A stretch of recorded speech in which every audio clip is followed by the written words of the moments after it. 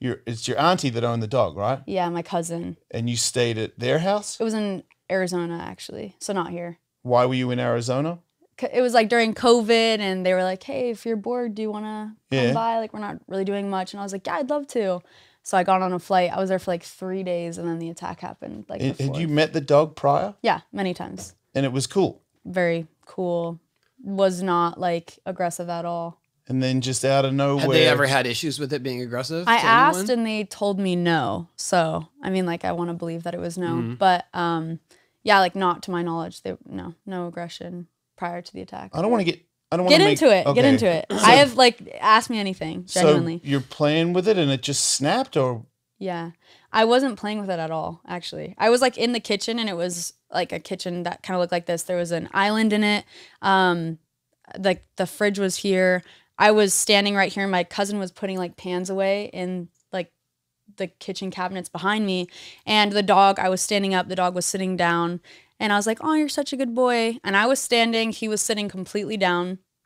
There was no, like, food bowl next to me, no toy, nothing that would have caused him to be, like, aggressive or, hey, that's mine. And he just, like, I looked back at my cousin, and I looked back at him, and he literally sprung off the ground and was just hanging off of my upper lip. And he was, like, 100-pound dog. Like, he was really thick. So, like, the split second, my, like, fight or flight was, like, get in sumo wrestling position and just hold his head and just go wherever he goes. So, like, I was literally grabbing his head and just, like, swaying. While your lip was still attached. Yeah, it was still attached, and it had been, like, going on for, like, 60 seconds. So I was just grabbing his head, and I was, like, closing my eyes, and there was one moment where I opened it, and it was just, like, all teeth and just, like, gum in my mouth. And then finally, after, like I said, 60 seconds, I finally was able to get him off. And right when I did that, something, like, fell, like, hit the wall and then fell down.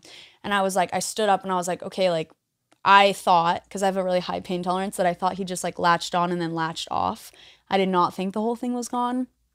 And I, like, stood up and I was like, wow, like, this is the best breath of fresh air I've ever had in my entire life. It felt like someone, like, shoved dry ice up my nose. It was so crisp and cold. And then I was like, oh, like, what is that taste? And I, like, went like this, and it was just all blood. So I was like, oh, like, that's not good. You know, and I was like, oh.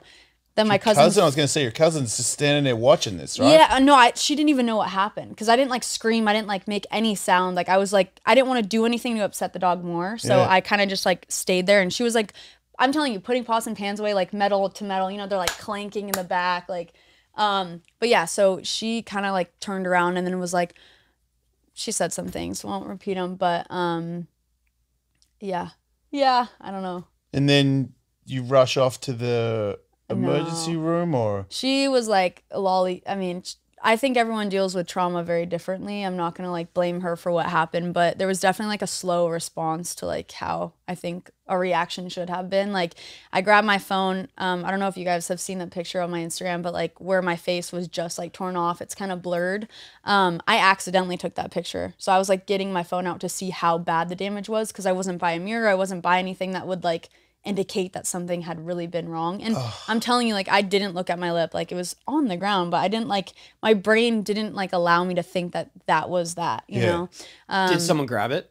Yeah, like, at the end. Yeah. But, yeah, so I, you know. So you saw it? Yeah, I saw it through and then you go. But I didn't know I took that picture. So I was like, oh my God, I need to go to the hospital. I need to go to the hospital. And she's like, one sec, let me call someone. I'm not from here. I need to call someone. I don't know where I'm going. And I was like, call an ambulance. Like, I need to go to the hospital. Like, I'm going to faint. Like, I was losing so much blood. I was starting to get dizzy. And, like, my adrenaline was like, Brooklyn, you're fine. Like, just, you know, you're good. So I was just hanging on. And I was like, all right. Like, so she was like, the hospital's 11 minutes away. Like, I'm going to call someone. And I was like, just get in the car and take me. Like, she had a car?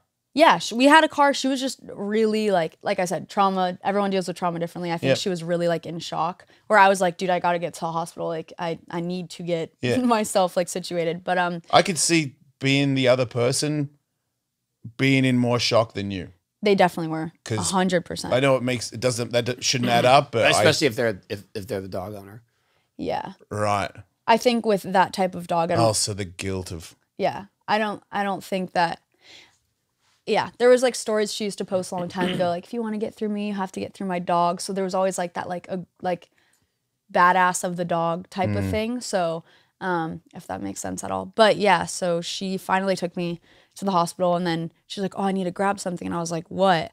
And then she like took a paper towel and then like literally just scooped my lip. And it was like sitting on her lap, like through the car ride. It was an 11-minute car ride and it literally felt forever. I was like, girl, can you please drive faster? She saw a cop on the side of the road. She's like, I'm just going to drop you off. I'm like, no. I was like, just, what? I literally looked at her and I was like, if you don't want to drive, I'm like, switch with me. I was like, I'm going to take myself to the hospital and like, I just need to go. Could you talk? Yeah, actually Like, I could. Yeah. I'm sorry, but no, like, I was chewing gum the whole time. I was like messing with the nurse. Gum? Yeah, but I swear it helped with my nerves. So when did the pain kick in? I didn't have any pain. Like right when I got to the hospital, they were like, she needs, well, it was COVID. So I like went outside and there was like an outside check and they're like, what's your first name? I'm like, Brooklyn. They're like, spell it out. I'm like, I had a rag over my face. Yeah. I'm like, Brooklinn. They're like, last name? Give them my last name. What's your birthday? They're like, what symptoms are you having? I'm like, none. They're like, what are you here for? And I just like went like this. She was like, oh, okay, go.